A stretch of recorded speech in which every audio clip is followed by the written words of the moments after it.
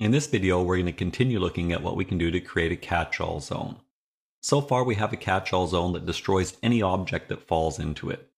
Instead, we want to respawn the main character. We don't want our main character to be destroyed. So currently our main character is just statically instantiated in the scene and doesn't have a spawn point. We need to change that. We need to create a game object where we can respawn our main character. Let's start by creating this game object. Let's rename it spawn point. And let's give it an icon. And now let's position it in the scene. We're going to want our player to spawn somewhere near a hut. Let's just bring that up and over and over and over. Let's look at it from above. All right. And over. Right about there. Let's look at it from the side. Maybe a little bit lower. All right. We have a spawn point. Let's drop our player into the spawn point. Position him at 0 inside there. 0, 0, 0. Okay, let's just run the game. Yeah, that's pretty good. Our player showed up nicely there. Let's raise him up a little bit and give the player a little bit of a fall. Let's try that again. Yeah, a little drop as he spawns. That's pretty nice. Now we need a way to identify our main character so that that script that is currently destroying objects can look at the object that arrives and decide, is it the main character? Do I need to respawn it? Or is it something else? Do I need to destroy it? Typically this is done by tagging the main character with the tag player. I don't like that. I like to create my own tag called main character. Just because the word player is used so much, it can get a little bit confusing. All right, so now we can come back and we can tag this fella main character. All well and good. Now we're going to do some scripting, and our scripts are going to look for main character and they're going to send a message called respawn to the main character. I like to use a file called literals for that. I don't like to hard code strings, so we're just quickly going to create another script, another C# script, and we're going to name it literals. And we're going to open it up. And we're going to populate it just with a couple of public static strings. And the reason I do this is because if you type something incorrectly as a hard-coded string, the compiler won't catch it. But if you type something incorrectly as a literal, the compiler will catch it. So again, we don't need these. Get rid of that as well. All we need is a couple of strings. Public, so anyone can get at them. Static, because they're class members. String, because they're strings. And we want main character, and that is going to equal, oddly enough, main character. Need a semicolon, and we want another one. Now let's just copy and paste all of this.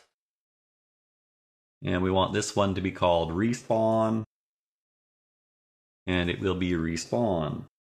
So those are the two strings that we're going to use, and we'll reference them in other scripts as literals.mainCharacter and literals.respawn. Back to Unity. So let's open up the catch-all script and let's make a change. Currently we're destroying everything. We don't want to destroy the main character. So what we want to say is if literals.mainCharacter, I'm going to hit tab to autocomplete that, is equal to the other game object, tag, then we're just going to send a message. We're going to send a message to other game object. Let me grab that, other game object. I'm going to copy that and paste it. And we're going to do something called send message. And the message that we're going to send is that literals respawn. And we're going to use a send message option. Require receiver. That means that whoever we send this to must implement it, and if they don't, we'll get an error.